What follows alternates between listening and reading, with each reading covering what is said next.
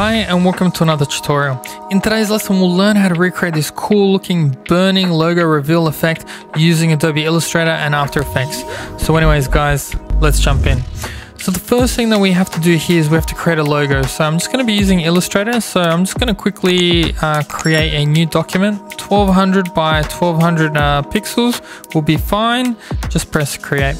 Once we have that, then what I need to do is I need to come and grab the line segment tool, and I'm just going to hold shift and draw a line down. Doesn't matter really how long it is. Then what I'm going to do is I'm going to grab the selection tool and I'm going to hold option on my Mac, and I'm just going to draw out another line probably about 50 pixels apart. Doesn't have to be that perfect, but that's the number I'm working with. Then I need to duplicate this 8 times. So that's going to be 1, 2, 3, 4, 5, 6, 7, 8. And I'm pressing Command D to duplicate. Now, once I have that, I need to press Command C to copy. And then I'm just going to go to Edit, Paste in Place. And then I'm just going to drag it down. I'm going to hold shift so it snaps down there. So now I have to create the sections for the V's. So what I need to do is I'm going to press Command C to copy, and then I'm going to go to Edit, Paste in Place. And this time I'm going to go to the transform option. If you don't have it, go to Windows Transform. And then I'm just going to change the angle to 240 degrees. And then I'm going to do the same thing for the other side. So I'm going to press Command C to copy, edit, paste in place, and this time it's going to be negative 240 degrees. So now that gives me my grid, and so now I can actually make the triangle logo out of this. So the tool that I'm going to be using is the shape builder tool. So I'm going to click on that. I'm going to press Command A to highlight everything, and then I'm going to slowly start building my shape. Now be careful that you don't go over into the areas that you don't want filled, because if you do that, then you'll have to start again.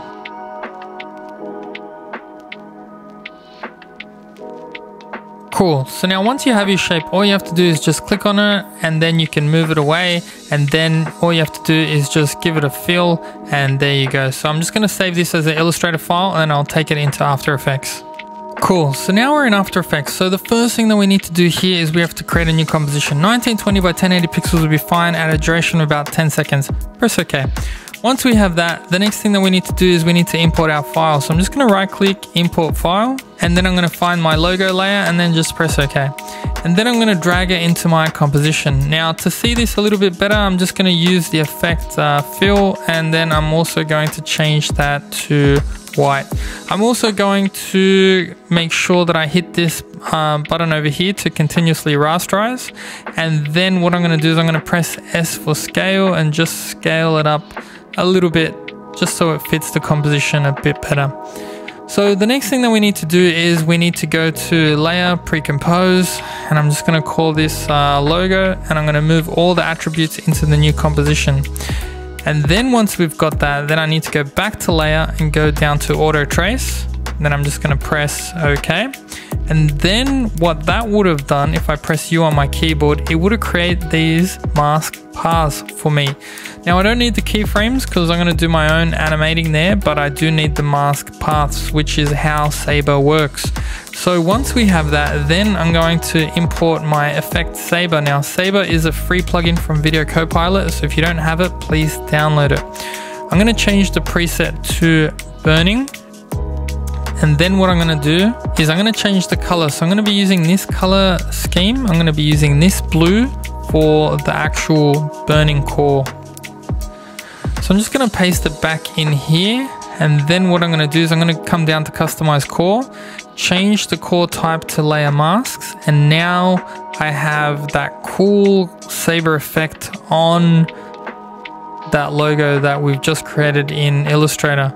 So that's looking pretty cool, but I'm just going to bring down the glow size a little bit to about 2, and then I'll play around with some of the other settings a little bit later.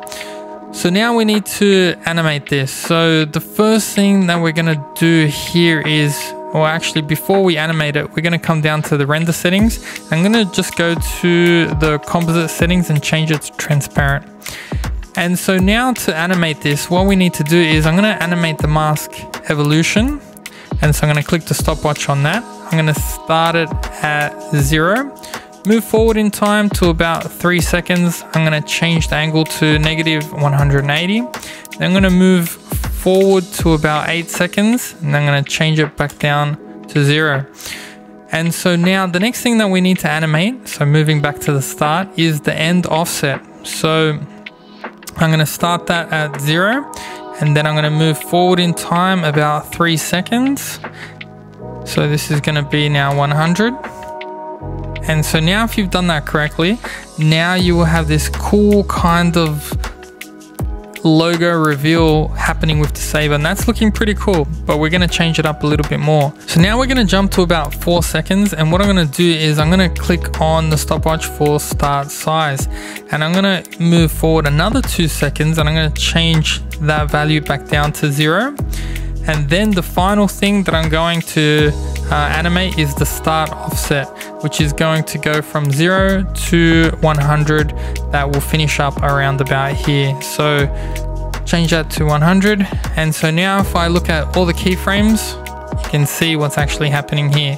The logo is being revealed, sticks around for a while, and then it slowly fades out. So I'm just going to highlight all those keyframes and go to animation, keyframe assistant, easy ease, and that will make it a little bit smoother. And so now I'm going to move on from there. So now the next thing that we need to do is we need to duplicate this layer. So all I'm going to do is press Command D to duplicate that. And the bottom layer I'm going to call reflection. And once I've done that, the next thing that I need to do is I need to right click on this, go to transform, and then go to flip vertical. And so now I've got 2 instances of that same logo. And what we're going to do is we're going to have the bottom layer as the reflection. So I'm just going to come down to this second layer, press S for scale, untick this constraint proportions, and I'm just going to bring this down to maybe somewhere in between 30 and 40. And then what I'm going to do is I'm going to press P for position, and then I'm just going to bring it down maybe somewhere around there like that. So the next thing that we need to do is we need to change the opacity. So I'm going to bring the opacity all the way down, maybe 40-50%, something like that. And then I'm going to search for an effect called fast box blur, and I'm going to bring up this blur radius. So maybe somewhere around 21, 22, 23, depending on how much blur you want. So now we want to give that reflection a texture. So what I'm going to do is I'm going to create a new solid, and I'm going to call this fractal, and I'm going to search for the effect called fractal noise, and I'm going to change a few things over here. So I'm going to change the noise type to block. I'm going to increase the contrast to, let's say, somewhere around 200, and I'm going to bring down the complexity to about 4. So I need to create and make this a 3D layer. So if you don't see that, make sure you click toggle switches so that you can manipulate it in 3D.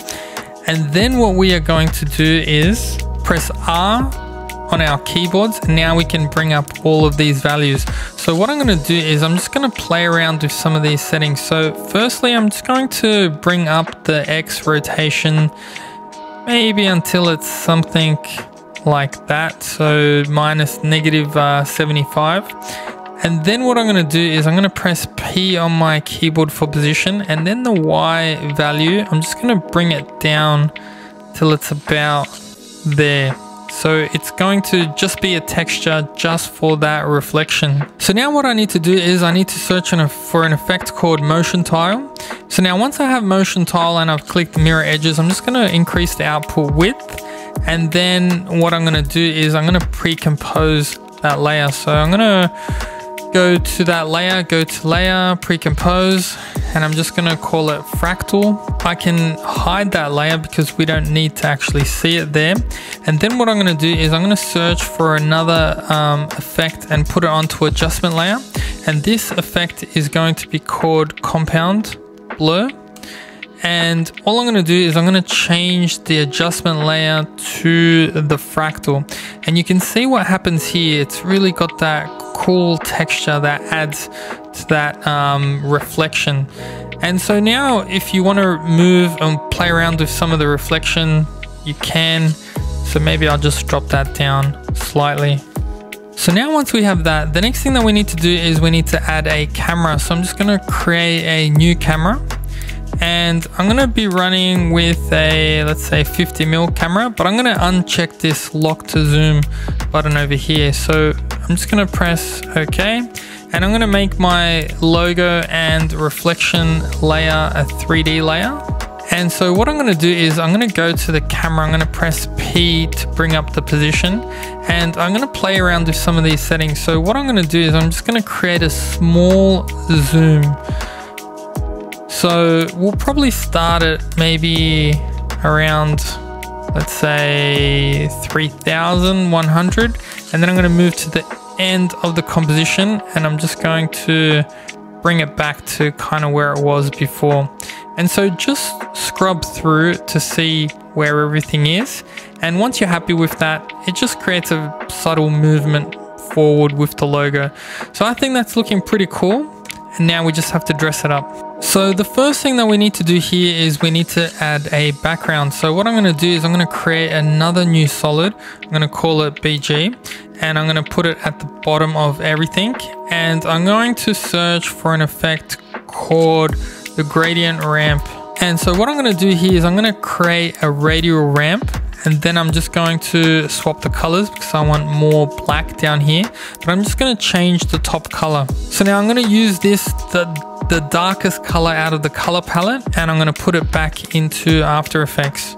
And so now I'm just going to play around with some of those settings. So I'm just going to move this. So I'm going to click that little point here, and I'm just going to play around with how much of a gradient I want. So I do want this dark, so I'm going to maybe play around with something like that, and maybe even bring that up slightly. So cool. So I'm pretty happy with that gradient. So the next thing that we need to do is I'm just going to add another adjustment layer, and I'm going to search for the effect called curves. And so what I'm going to do with curves is I'm just going to create a slight S-bend here. So now this will kind of bring down the contrast, make it look a little bit more gritty, and you can play around with some of these settings yourself. Cool. So now once you're happy with that, the next thing that we're going to do is we're going to add another new adjustment layer. And on this one, I'm going to look for an effect called Unsharp Mask.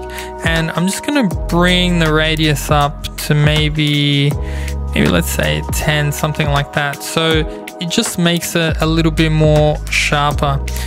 Now to add to that sharpness, we're going to add another final adjustment layer, and we're just going to add some noise to bring it all together. So I'm going to bring the noise up to about, let's say 10%, and now it gives it that kind of gritty look. So now the final thing that we can do is we can go back into our logo layer and we can play around with some of these settings. So for example, if you want to add some more glow bias in here, so maybe I'll bring this up to about 0.3. And you can have a play around with some glow spread. You know, there's some really cool looks there that you want to create. So I think that's looking pretty cool. And the other thing is to go into the flicker settings and just bring this up to about 50%. And so this will mean how much flicker on that glow is actually happening. And so the final thing that I'm going to do to this project is I'm going to import a smoke background. So what I'm going to do is I'm just going to drag it just above my background layer. So now once you put that stock footage on there, all you have to do is just change it to screen and maybe lower the opacity slightly. So I'm just going to maybe bring it down to about 90%. So the final thing I'm going to do is I'm just going to maybe go back to my Saber plugin and just increase the glow bias, maybe just a little bit higher, so it just glows a little bit more. And anyways, that's it. So thanks for watching this short tutorial on how to create a cool logo reveal with a lot of smoke and noise. And yeah, hope you enjoyed it. Thanks for watching, and I'll see you guys in the next video.